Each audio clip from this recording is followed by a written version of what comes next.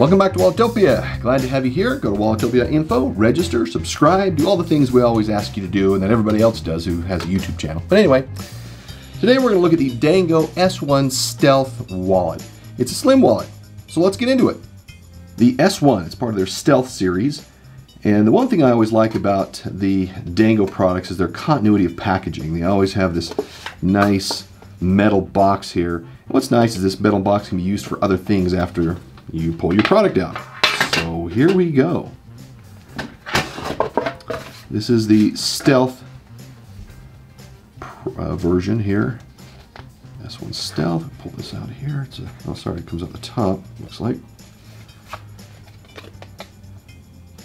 Nice card. All right, let us take a quick look here.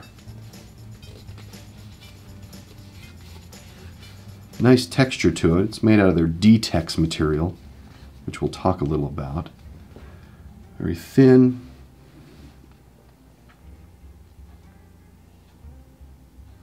Put together well. Very flexible too, which you sometimes really like, especially when you want it to conform to your pocket.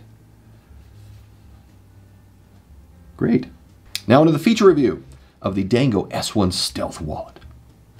It has a small pocket here in the front where you can put a key, you can put an SD card, whatever you like there. And then from the top you've got yet another card slot here. That card slot can take, again, 1, 2, or more cards, which we'll test. And on the side we have an opening here where likely you can put your cash, other cards in here, which is nice. And then on the back you have another card slot here. Put cards in from the top, but there is also a side entry in here. Something quick, cash, whatever you might want to put in there. It has a D loop here at the top to be able to allow you to attach lanyards, cords, a chain for security, for to prevent pickpocketing, that kind of thing.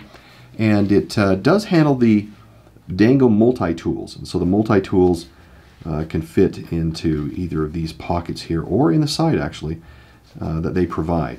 So it does take up space when you use a multi-tool, but it does provide you that capability in this particular wallet. And that is a review of the features of the S1 Stealth wallet. Now onto the card and cash insertion test.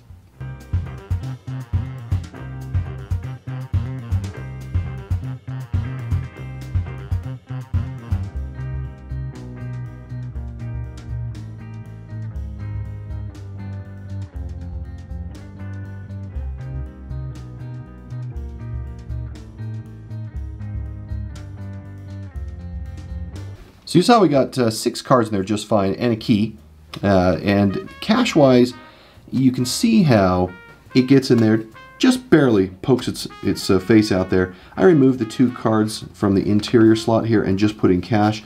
And you can see that it gets in there just barely, just kind of peeks out there. So I'm not sure if that bothers you or not. But obviously if you fold it over twice, you can get it in there just fine. Same thing with foreign currencies. So you also noticed put a key in there, great slot, or for SD cards, really anything that can fit in there. It's not just specifically for 1 or 2 of those things. Whatever you can do and put in there will look nice and will work well. Now the company does recommend up to 6 cards with a maximum of 9. Now this really is nicely made. It's made from DTEX material. It has a great texture to it. Now when I first heard of DTEX, I was confused because I was thinking that because that's what's used as a measurement of unit for artificial grass. And it looks like somebody's got a lawnmower going on here. Man, I can't hear what's going on. Okay, all right. Looks like they finished that up, but oh, wait a minute. You don't mow artificial grass, do you? What? Wait. Okay, anyway. Back to the wallet. Now, the hang tag is a nylon here. This red piece is nylon with this metal D-loop, which is nice. Now, the DTEX itself, it is water resistant, scratch resistant, very flexible, as you can see here, and can take a lot of abuse. So it does have RFID. Yeah, I know. It's RFID in the interior here. That's all right. The price is $35. Very reasonable. Now the flexibility of this DTEX really makes it easy to use as a wallet, and this texture honestly is quite satisfying to the touch. Now I wish there was a way to remove this D-loop as a way to make it even more stealthy, but it's something that you can put up with.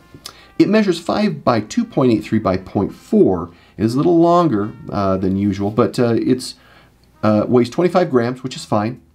And from a perception perspective, It's a simple, slim wallet with expandable options with a multi-tool that you can get from Dango. And with up to 9 cards and even putting cash in there, this is a very durable minimalist wallet. It is a nice lighter option than the other heavy metal pieces that you get from Dango, and so it's a great little product. I really like this. So now let's get to the final score. For quality of 4, price a 3, features a 4, usability a 3, and perception a 4, which gives us a final score of 36 out of 50. Take a look. Dango, of course, is known for all their metal-based wallets, but this is a great option. Look at the notes below. We'll talk to you again soon. Thanks, bye.